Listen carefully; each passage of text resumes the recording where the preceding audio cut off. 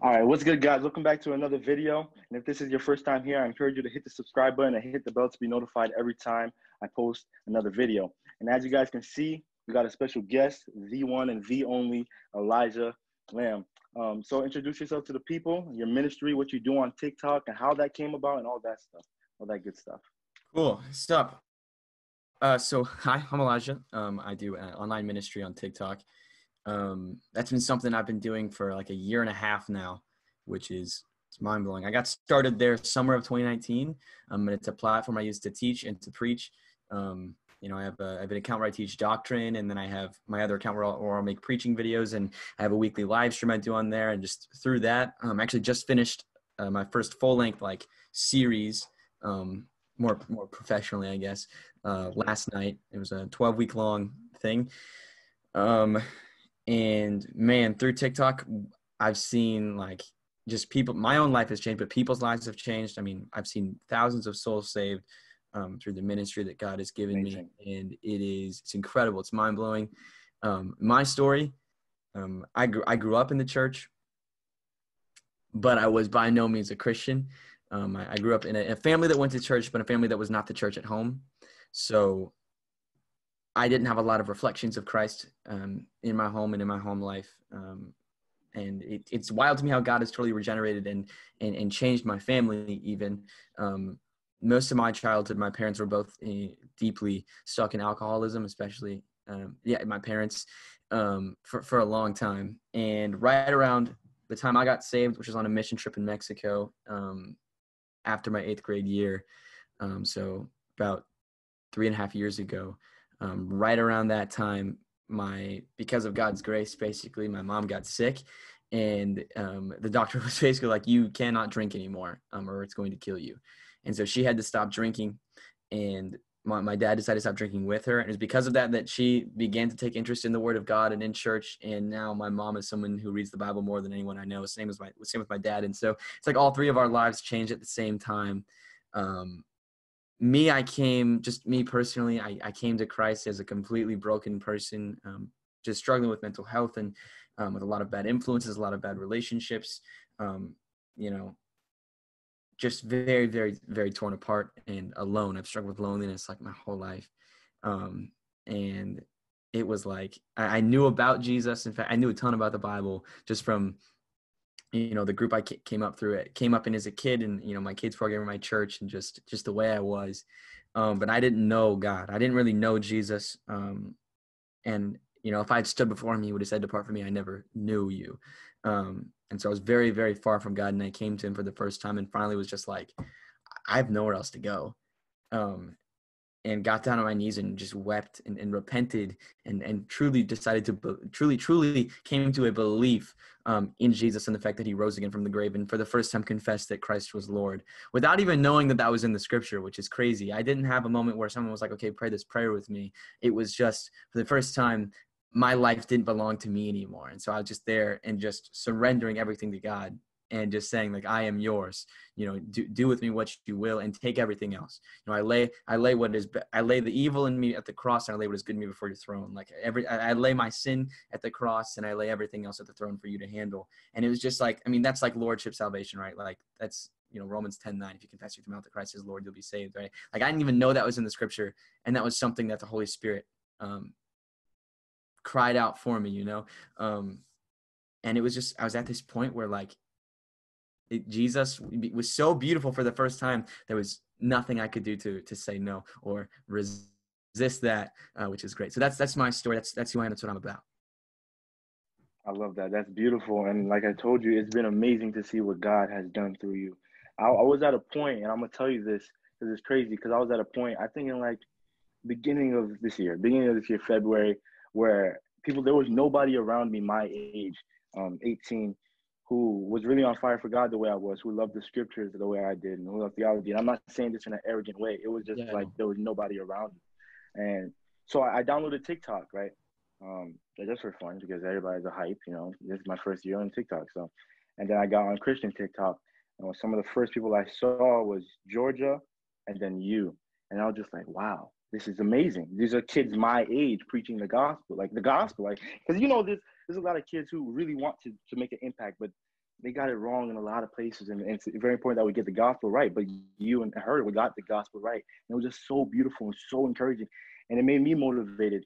I have a preaching gift, and I was just so unmotivated because I just never saw anyone my age, and seeing you guys was just like, wow, yeah, because you know the story where Elijah, and he was telling God, I'm the only prophet, I'm the only one out here who's doing your will, and God was like, shut up, no, you're not. There's 7,000 other doing the same thing that you're doing. So that's really the moment. That's the kind of the moment that I had, just saying, God, I'm alone, and He's like, no, you're not. There's many people doing this, and it was just very, very encouraging. So I love what God's doing through you. So yeah, as you guys may know, we're in a series called "What is Calvinism?" Last week we did total depravity. I did that. We speak about how we are not that we are utterly depraved, but that we are morally unable to choose God apart from Him sovereignly pouring out His grace towards us because of the disposition of our heart. The Bible says in Ezekiel chapter 36 that we have a heart of stone apart from Him changing that heart of stone and making it a heart of flesh and giving us the ability to choose Him. So basically, Reformed theology stands on this phrase: regeneration precedes faith. That God has to first regenerate you and then make you alive, and then that's when you are able to place your faith in Him. And today we're going to be talking about irresistible grace, and we skipped the U and the L, but we went all the way to the I, irresistible grace, for a specific reason. Because, like I said, we talked about total depravity. We're unable to choose Him, but irresistible grace is how He makes us alive. He pours His grace out towards us, and we cannot resist that, because He chooses to save you. And if God decrees something, this is called His decretive will. If God decrees to do something and He wants to do something, it's going to happen. And He wants to save somebody, it's going to happen. So that's basically what we're going to be talking about. So Elijah, if you got anything to say about irresistible grace, you can start speaking on it. You're on mute.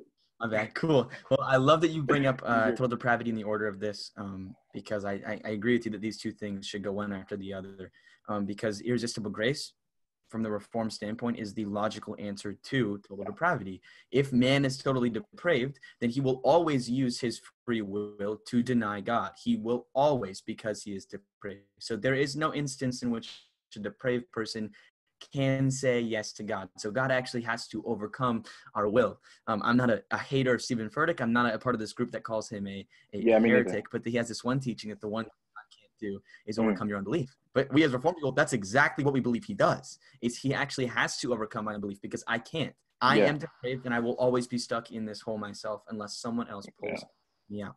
And so the notion of irresistible grace is that upon God's choosing, that He has alone the power to overcome our total depravity, which is why I love that these two things go together. A lot of people mischaracterize irresistible grace as to say that God forces people into salvation,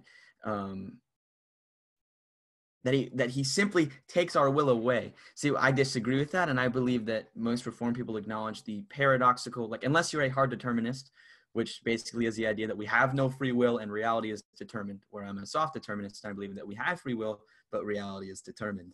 And so I think God operates in paradox a lot. I mean, that's sort of the way we explain the Trinity, is it's not a contradiction, it's just mystery, that there's missing information, right?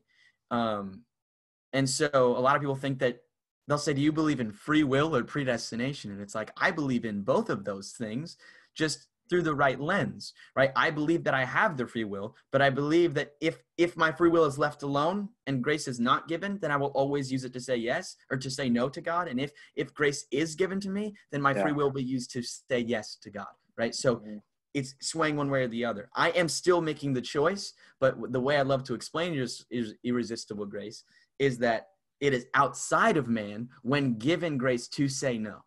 Right. And that's the difference between irresistible grace and prevenient grace, which is the Arminian thought. Both acknowledge that no one can come to Christ except by the moving of the Holy Spirit, which we get from 2 Corinthians chapter 3, verse 6, which says, oh, this is not the right verse. What happened? 1 second. You good?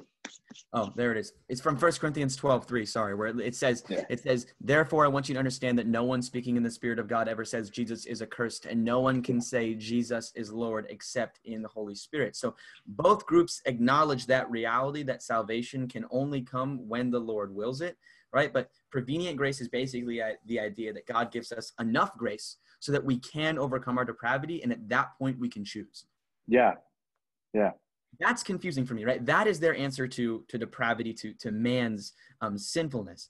I don't understand that. I get people make that argument. I understand where it's coming from, but it doesn't make a lot of sense to me, right? Because at the end of the day, that still places salvation in the hands of mankind, right? It still says, well, this is up to man, right? It's up to God to an extent, but then man takes it into his own hands and he deals with it from there, which I don't understand. Right. So prevenient grace is the idea that God gives grace to individuals, that basically it releases us and it separates us from our depravity to a point where we have the willpower to say yes to God or to say no, which I don't agree with. And the analogy that I love to use to explain how irresistible grace works, and I keep saying irresistible grace, but the analogy I always give, and the one I love to use, is this idea that, okay, so just simply imagine, I have it written, so I'm just going to read it to you. Imagine this, okay, so from birth, we have all been trapped ourselves. We've all trapped ourselves, chosen this for ourselves. We have trapped ourselves in a 1 foot by 1 foot prison cell, okay? So we're trapped like this and stuck to the walls. It is dark. There's no lights. You can't sit, right? You can't lay down, right? It's hard to breathe. There's very little airflow. It's gross. It smells bad, right? You've been in there for a long time. It's painful. Like you're cramped up. It's claustrophobic. There's no food. So you've never eaten. There's no rest. So you've never slept. There's no communication with anyone outside. It is nothing but sufferable loneliness. Right? And maybe at some point, someone outside the cell has even knocked, and in our stubbornness, we have told them to go away, right? That would be our total depravity. But alas, someone swings open the prison door for the first time. My question is for you, if you were in that situation, do you think you would have the willpower to say no to that offer, to reject it? If freedom is offered, I would say it is totally outside of the prisoner's ability to say no, right? Their intuition, their who they are naturally has no choice but to say yes. It is not because they're being forced. They are still making the choice to take a step outside of that prison cell, but they do not have the means by which to say no. And that's how it is to God, right? For the first time, God flings open that door. We see light for the first time. There is no man who has it in himself to say no to God when grace is offered. Amen. Because God can offer nothing greater, right? Like there's nothing greater that can be offered to man. That's just the whole point. So that's the way I view it. And I think that, again, if we believe in total depravity, that it's logically impossible to believe in salvation if you don't believe in irresistible grace, unless the prevenient grace route is taken. But I just don't see a biblical foundation for that at all. I think the Bible says we're dead in sin, right? It's sort of like Lazarus. Lazarus was dead. And Jesus did not say, okay, Lazarus, if you want to come out, I'm here now. You have the choice now. And he says, Lazarus, get up, come out. And he calls Lazarus in his deadness to come out. It's Shai Lin, if you know who that is, the Christian rapper. Yeah, he explains basically like the Armenian thought is that we are, we're in the ocean, we're surrounded by waves, and we need someone to throw us a raft, right? It's in our choice to say, okay, I'm going to grab onto this raft. But what he'll say is, no, I'm dead at the bottom of the ocean. I can't save myself or choose to be rescued because I'm dead. That's it. I'm dead. Like there's not like you're dead, right? And the question is, what can a dead man do? Can a dead man say yes or no? I don't think so. And so I actually need God. What he's referencing. What'd you say? Yeah. My fault. I was just trying to tell the people, because what he's referencing, he keeps saying we're dead. Ephesians 2:1. And you were dead. Plain and simple. You were dead in the trespasses and sins in which you once walked, following the course of this world, following the prince of the power of the air, the spirit that is now at work in the sons of disobedience, among whom we all once lived in the passions of our flesh, carrying out the desires of the body and the mind. Watch this. And we were by nature children of wrath. Our natures were opposed to God. We hated God. But then verse 4, but God, being rich in mercy, he made us alive together with Christ. So that's basically what he's saying, that we are dead in the bottom of the sea, not able to swim. We can't do anything. God has to come in the sea and come pick us up, because we don't want God. We don't want him. We're dead in our sin. Like he said, John 11, Lazarus. Jesus didn't say, I'm giving you the opportunity. Lazarus, do you wanna? Lazarus, please come. No, Jesus said, Lazarus, come forth. So yeah, that's what he's referencing. Right. Ezekiel chapter 37, verses 3 through 6. I want to read this. This is God talking to Ezekiel. He says, he asked me, son of man, can these bones live? Ezekiel, can these bones live? And he says, I said, sovereign Lord, you alone know. Right? You alone know this. And then he said to me, prophesy to these bones and say to them, dry bones, hear the word of the Lord. This is what the sovereign Lord has said to these bones. I will make breath enter you and you will come to life.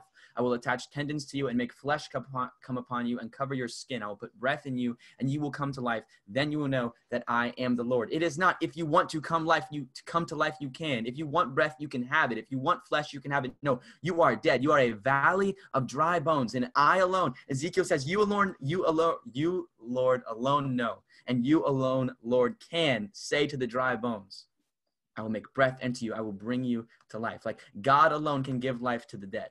That's the whole point. That's the whole point of all of this. And if grace is not irresistible, then that means I become a little less dead and choose life in abundance. No, that's not how it works.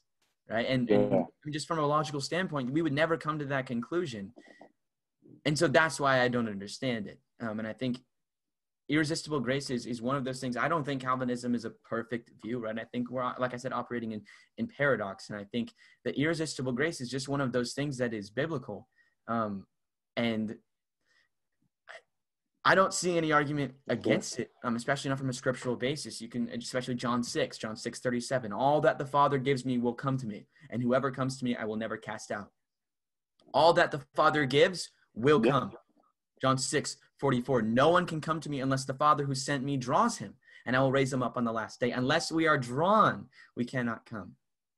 Right? And then there's this beautiful verse in Acts 16:14 where the apostles or Paul is going to Lydia, right, the seller of purple goods, and it literally says the Lord opened her heart to pay attention. Yes, the Lord opened her heart. Right, like this comes from Romans 9. You can even look at Exodus. That the heart is in the hands of God. Whether or not it's going to be hardened or softened is completely in the hands of God. Right. And so I think of Ephesians 2:8-9, for it is by grace that you have been saved through faith. And this is not your own doing. It is the gift of God, not by works, that no one may boast. So no one may boast. Here's the thing, though. If we're all offered the same level of grace, and we all have a choice of yes or no, and one man says no, and I say yes, there is a right answer to God, right? The right answer is yes. The better choice is yes. But I have no reason to boast. Listen, if one can say no and one can say yes, the one who says yes has a reason to boast. Because they were wiser. They were smarter. They understood it better. Right? But what has a dead man to boast if he is brought to life by someone else? Nothing. And so this is the point. Ephesians 2:8-9, crush the view that we choose, that we say to God yes or no. Because whoever says yes does have a reason to boast. Salvation is entirely in the hands of God. We never see salvation in the Bible given in responsibility to anyone but God. To anyone but God. And there is no scripture that I'm aware of that ascribes salvation to man in any way or leaves or leaves salvation in the hands of mankind at all. Amen. I agree. Yeah, and it just, like you said, what do we have to boast? And I think when I became a Calvinist, it just changed the way I worshiped. It really did change the way I worshiped because it brought my worship to a high level because I understood how depraved I truly was. I understood what really took place in my conversion. I went from death to life. And when you understand that, it will take your worship to a higher level because you just understand I really don't deserve this.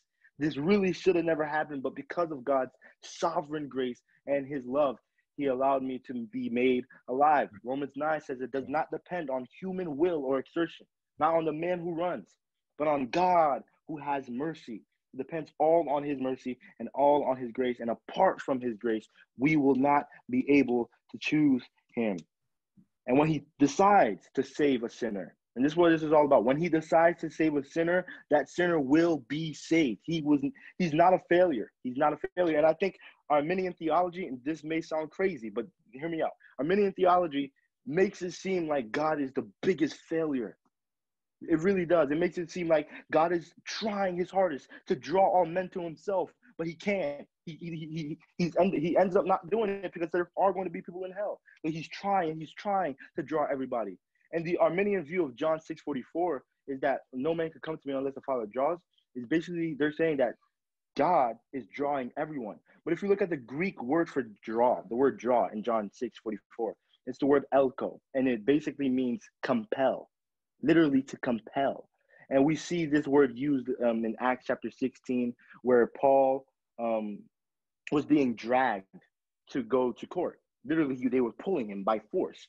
And that's the same word in Acts chapter 16 that John used in John 6:44, compel, to drag, literally drag you out from death, drag you out from the grave.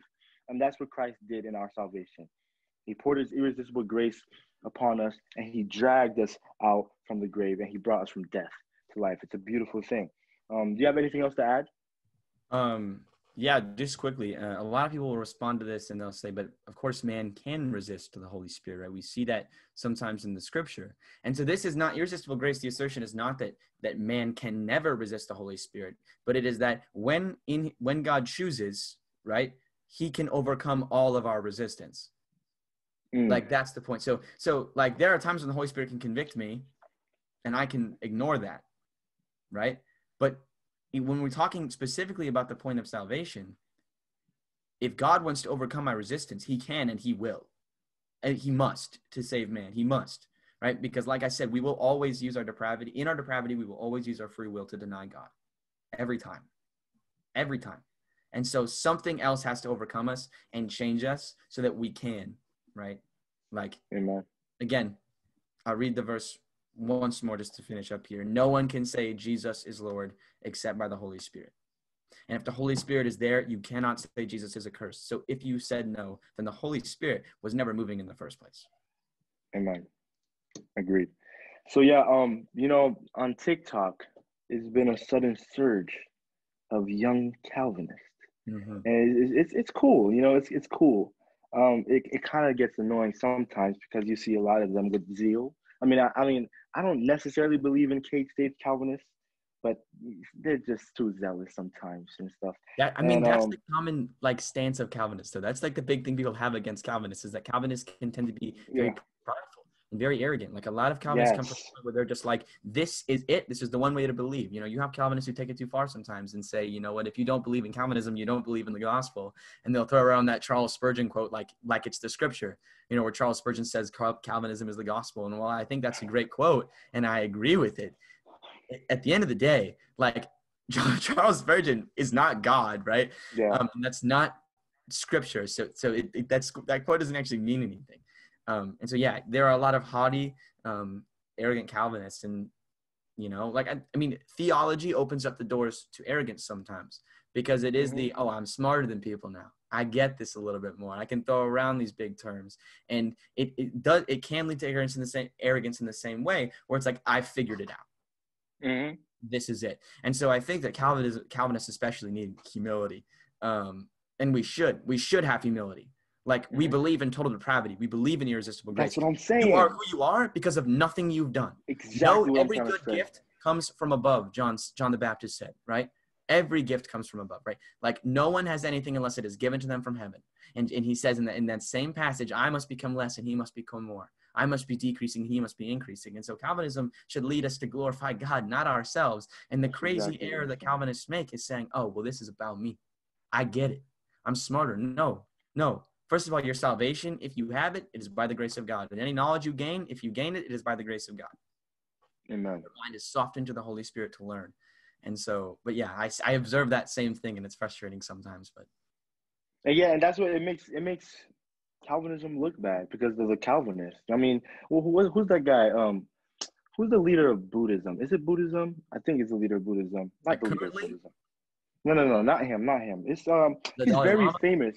No, I don't even think it's Buddhism at this point. But he's mad. Gandhi. Right. Yeah, right. He said, I love your Christ, but I don't love your Christians. And I think it can be applied in Calvinism as well because a lot of us are just so arrogant. It's just like, I don't want to be there because you guys think you guys know everything. And like he just said, Calvinism should make you more humble. It shouldn't make you more arrogant because when you really understand you were totally depraved, that your salvation was a monergistic work of God, you should be humbled. There's no room for arrogance in Calvinism. I don't understand how there are so many Calvinists who are arrogant. It kind of bothers me.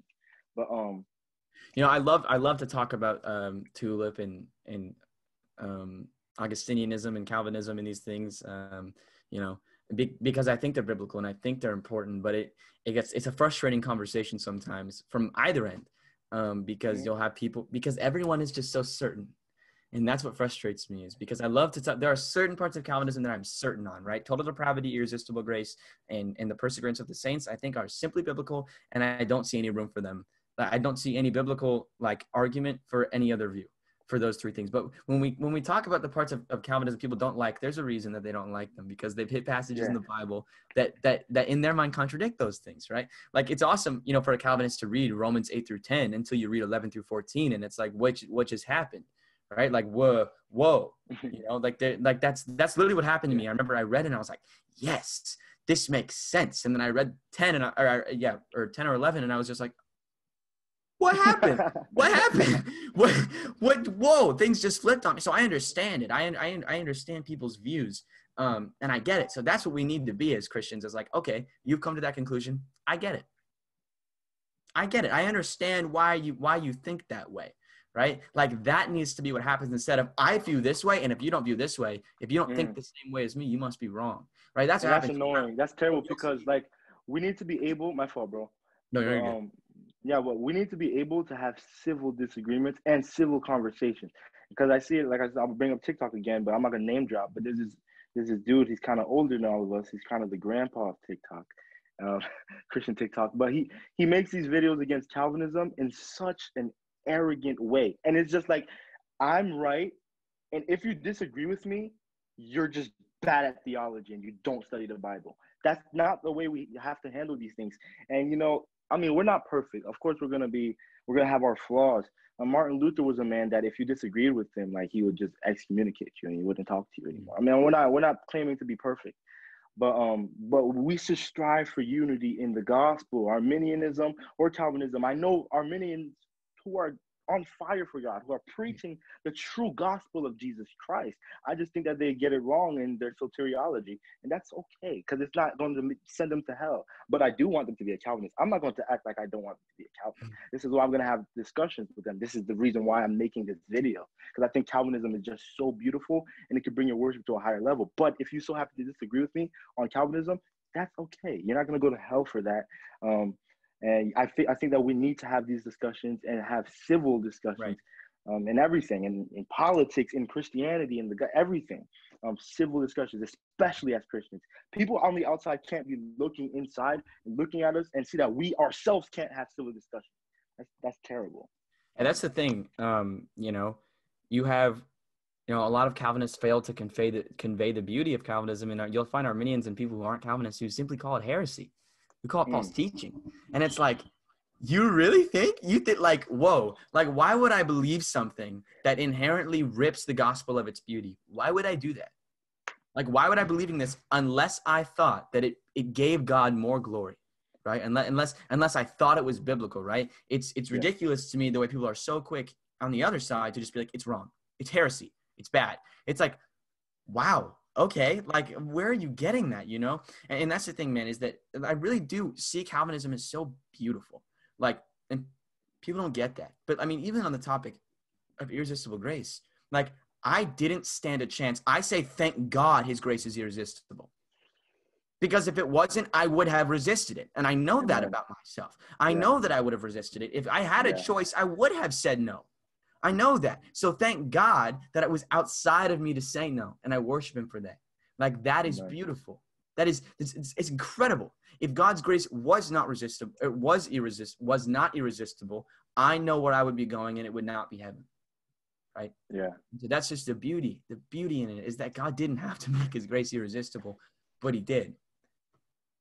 And so Amen. It's incredible. So yeah. That's amazing.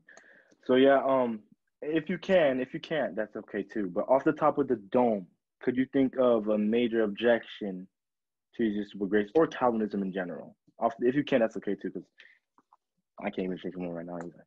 Well, basically, I mean, the straw man, the most common is just the idea that, like, why would God choose? You know, why would God choose? God died for everyone. That's the most common. To irresistible grace, it's a bit harder. I mean, the way I find is just that if people believe that that they did choose, or rather that irresistible grace is not true, and that we do say yes or no. Like, what I say to them is, so do you think that you said, like, that you had a choice? Like, do you think that it was within your strength to say yes to God? Yeah. Because I don't think that about myself. I know that I have no reason to boast. When I think of my salvation, I don't think of it as a moment where I had a choice. I was there and I said, this is the only option. Yeah. This is it. Like, that was just the way that my heart was, like, fixtured at that point. And that's because that was the Holy Spirit in my heart, right? Because no one can say Jesus is Lord except by the Holy Spirit. And so I think irresistible grace is really not one of those concepts that people have a lot of trouble with. Yeah, that's true. It's just what irresistible grace is in, because it's in, unless, like, it works within election, right? So you can I think you can believe in irresistible grace without believing in election. To an extent, you would just have to believe then in universalism. So it doesn't work, right? because everyone would have to be saved. And that's why I think prevenient grace is a thing, because it's like, oh, well, his grace can't be irresistible, otherwise we would all be saved, right?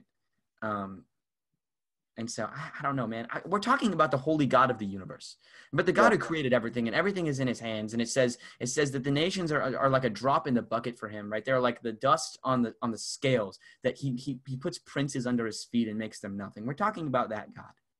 And we think that he's not in complete and sovereign control of salvation. We think that he would give a grace that is resistible. Yeah. Like, we think that he would give a grace that is not so strong and so beautiful and compassionate that we would ever conceive to say no to it.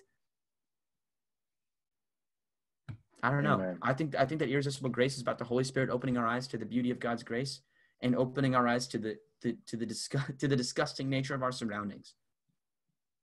Yeah, that's true. It's not even. I mean, there's not even a moment of confusion. Like, when God's grace is offered, there's not a moment where I look and say, but what about this? What about these things? It's like, no, that's it. That's it.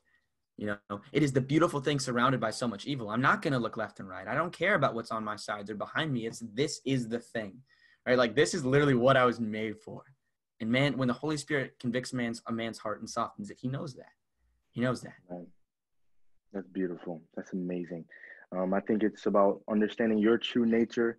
And it's really, the question goes out to, is man sovereign or is God sovereign?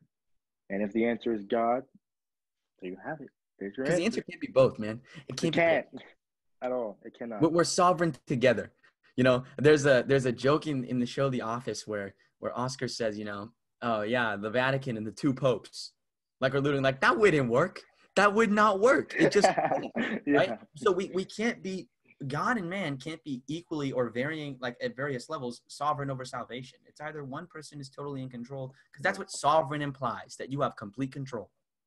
Mm-hmm. Yep. Mm-hmm. It's not divided. It's not a divided sovereignty, right? Yeah. And we think about the nations before that have been divided, right? Like, after Alexander the Great died, mm-hmm. we look at Greece, and it was divided into all these smaller rulers, and then fell apart almost immediately. Because we are made to be ruled over as human people. In our hearts, we're made to be ruled by something, but by one source, right? That's why we surrender to God. That's why we are servants or slaves to God, right? The Greek word gnosko. We are completely under the authority of God. That's how it's made to be. So we can't say, God, you have all authority, but also me a little bit too. If you believe that God is completely sovereign and has authority over all mankind, and believe in a synergistic salvation, I don't understand that. Either you believe that God has a weaker sovereignty, or that you have a stronger sovereignty than the reality. That's what it comes down to. Again, the reality is that I am not sovereign at all. That I do believe in free will, but free will that is subjected to the will of God, right? So in my life as a believer, right, I think that there are moments where I am making decisions, and there are moments where God simply doesn't give me a choice. Like, I believe as a believer that there are things that I could not do, that the grace of God would simply not allow me to do. And then there are things that I think, because I don't think it's like this one solid, like, operation all the time, if you get what I mean. Yeah. I mean, I do have a will. I do have a choice. I can resist the conviction of the Holy Spirit sometimes. The Holy Spirit can tell me to go talk to somebody, and I can say no, right? But at that point, I'm alive. I'm alive. I'm coherent. Like, I've now gained the ability to say yes and no to things. Before, I was dead. Yeah, you didn't even have the ability. Right. I was incapable of giving any answer to God in any way. So there it is. Irresistible grace. It's beautiful, That's man. amazing. I really think it's so beautiful. Very beautiful. It's amazing. And I wish people would understand this and stop strawmanning Calvinists. And that's another reason why I do this. I'm doing this series. I wanted to do this. So much strawmans. I don't know if you know Leighton Flowers, but he's this guy. He claimed to be a Calvinist for like 10 years. But then you hear him explain Calvinism and just straw man after straw man. And I was just like, in my heart, I know a 17-year-old who can explain this better than you, Elijah Lamb. Dude, I made a video on that on my doctrine account, and I was like, this is not a video teaching Calvinism. It's just to say, don't straw man it, please. Because every time I'll be like, okay, describe Calvinism. And they'll say, oh, God picks who goes to heaven and hell. I'm like, first of all, that's double predestination. And that's one. You don't believe in that. Within the Calvinistic view. That is one thing that some Calvinists believe, right? Yeah. All Calvinists believe that God predestines people to heaven, but it's double predestination. And that not all Calvinists believe in hard determinism, soft determinism. There's super and supralapsarianism or whatever. Like, when did God elect? Was it before or after the fall? And there's all of these questions within Reformed theology and within Calvinism and in the teaching of Augustine, like, which was work out. Just so you know, if you never heard of it, go read about Augustine, because he's a legend. Taught tulip in the 300s. Okay, it goes back that far. Just so you know. I mean, it also goes back to the first century and the writing of the scripture and in the Old Testament, where God, himself declared, you read about in Isaiah, in the Psalms, about God having the sovereign choice over man's heart, but not the point. It's Calvinism, like tulip, it goes back to Augustine. Calvin wasn't as original as we think, though he put a label. It has been something that has been taught in the church for a very, very long time.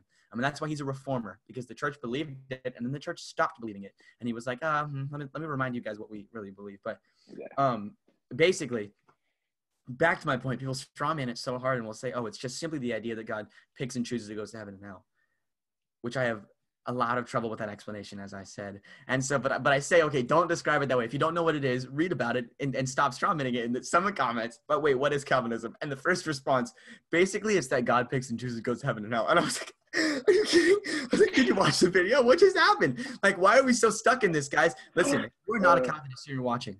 Calvinism is not heresy. Arminianism isn't either. I'm not going to say that it is, because it doesn't compromise on the gospel. Right? It doesn't compromise on the divinity of Jesus. It doesn't compromise on the Trinity. These things that would simply be, you no longer understand who God is. Right? Now, because there are some Arminians, because Arminianism in itself is not heresy at all. Right. But classical Arminianism. Yes, classical Arminianism. Because there are some Arminians who say they're Arminians, but they're really semi-Pelagians. So, to be honest, I'm not gonna lie to you. There's some of them. Yes, that's another thing I would encourage you guys to read about, is semi-Pelagianism versus classical Arminianism, because I understand the classical Arminian argument. That makes sense to me. But most people who say that they are Arminians today are actually semi-Pelagians, and it's on the brink of heresy. It's right there, because Pelagius was a full-on heretic who taught that basically that salvation is entirely in the hands of man, entirely. And that's who Augustine was responding to. So this is a heresy that goes back really, really far. But anyway, yeah, this was dope, bro. And thank you for coming on. This was awesome. This was amazing. It was an amazing conversation, explaining irresistible grace. And guys, if you guys, this is your first time here, and if there is someone that you know who is strawmanning Calvinism, send them this video, because we want them to stop, okay? And hit the subscribe button, hit the bell to be notified, because we're doing this every single week. Next week, I'm going to have Joshua Janier. You guys know him. He's been on here before. He's an apologist on TikTok. He's one of my best friends. He's going to come on, and he's going to do limited atonement. No, he's going to do unconditional election. That man is a genius. He is a genius. Do you know he knows how to speak Greek and Hebrew fluently? Yeah, he's insane. He's awesome. I've only talked to him a couple of times.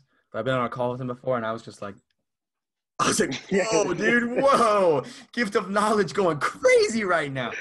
Yeah, he's awesome, dude. But yeah, you guys watch this series, because people always ask me to explain Calvinism, and I'm like, I don't feel like it, because it's not something I can do in a 60-second video. It's not. It's just not. Without dumbing it down quite a bit. And so I've talked about it before. I was reading some notes that I have from a Q&A I did on a Zoom before. where I didn't even give like a super exhaustive explanation. I mean, it was a 20-minute explanation, all of Tulip, which is not enough time. It's not, it doesn't feel like enough time. It's a lot to unpack. And so thank you, Samuel, for this series, bro. You're killing it. Thank you, Thank you bro. for having me. Appreciate it. You guys, make sure you watch all these videos because it'll open your eyes to what Calvinists actually believe. Amen. Anyway. Yeah, anyways, guys, like I said, hit the subscribe button, hit the bell to be notified, and see you guys in the next video.